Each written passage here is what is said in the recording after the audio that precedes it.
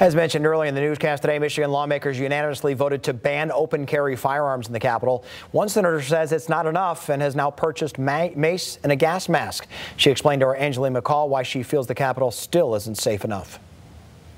Michigan Senator Dana Polehanki says what happened in D.C. reminded her of April 30th, 2020, when protesters brought guns into the Capitol. It was like deja vu, so we have experienced this in Michigan. And what I saw happening at the U.S. Capitol had the same energy, the same paraphernalia, the same, Trump flags, nooses, Confederate flags. The ban on open carry from the Capitol Commission, she argues, doesn't go far enough. What this does is this sends a message of a false sense of security, an illusion that just because guns are welcome in the Capitol and we can't see them, we're safe inside the Michigan Capitol. She says it has prompted her to take her personal protection into her own hands, purchasing mace, a gas mask, and helmet. I'm going to do what I have to do to protect myself, and this is all going to go under my desk, and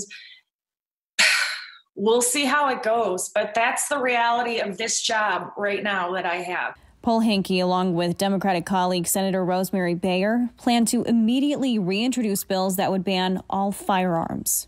I don't know of a purpose to carry a weapon inside the Michigan Capitol if not to intimidate or to shoot. So it just baffles me that the Capitol Commission made the decision today to go with a half measure that will avail us nothing and could get someone killed.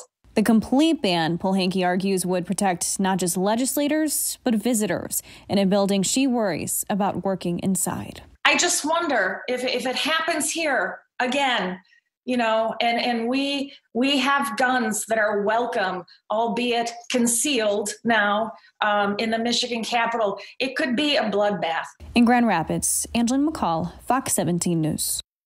Senator Polehanki plans to introduce her bill on the Senate floor as early as next week. Former Republican governor of California